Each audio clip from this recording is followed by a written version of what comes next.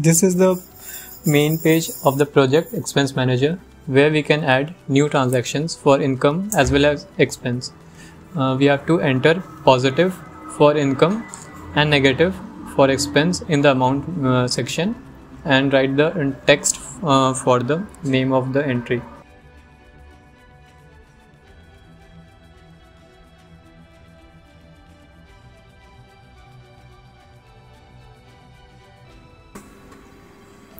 After filling the details, we have to click Add Transaction, and each transaction will be stored in the history, which can be accessed later for our own purpose.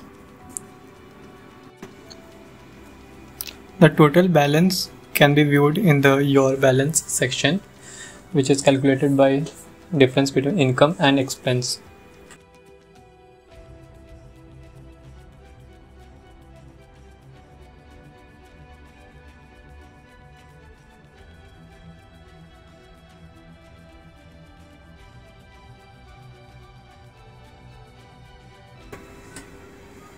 Previous history items can also be deleted after hovering over them and clicking the red cross button.